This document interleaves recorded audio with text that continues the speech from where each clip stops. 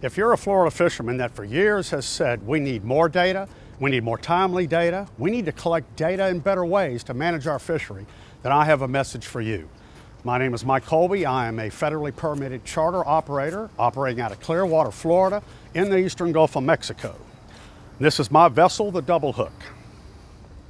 I know of no fisherman or fishing organization in the state of Florida that has come up with a plan to collect this real-time catch data that our fishery managers desperately need to manage a fishery, or that our federally permitted charter boats in the state of Florida need to ensure the future success of their businesses. As a fisherman, I can guarantee you the chickens will come home to roost. There is very little time left for us to get this right. It is time for our federally permitted Florida charter boats to step up to the plate and start providing this information. If we don't, I am fearful that our fishing opportunities for our customers in the future will be less and less. The National Fish and Wildlife Federation, the Gulf Seafood Institute, and CLS America Corporation have teamed up together to implement a 2-year electronic logbook voluntary program for data collection for our Florida federally permitted charter fleet. This 2-year electronic logbook project will utilize a wireless satellite connection to the tablet that you will have on the vessel with you.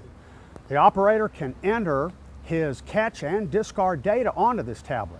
Enter all the fish you commonly fish for: grouper, snapper, amberjack, triggerfish, kingfish. This is a multi-species data collection effort.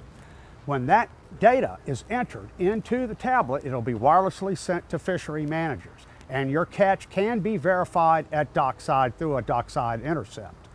The effort portion of your data collection effort is verified by the CLS America Vessel Monitoring System.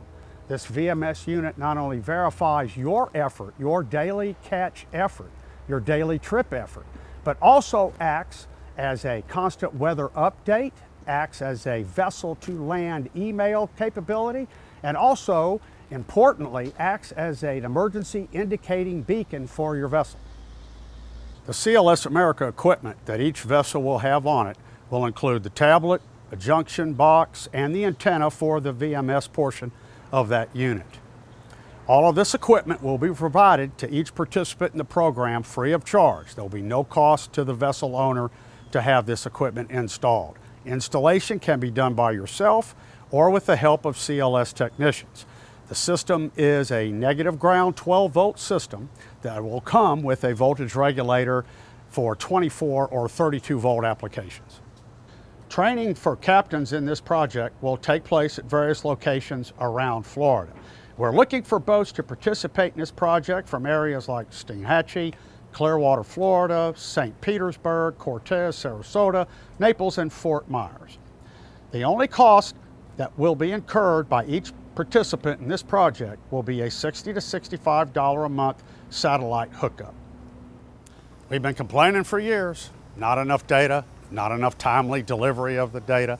This project solves all of that for our fishery. If not this project, then what?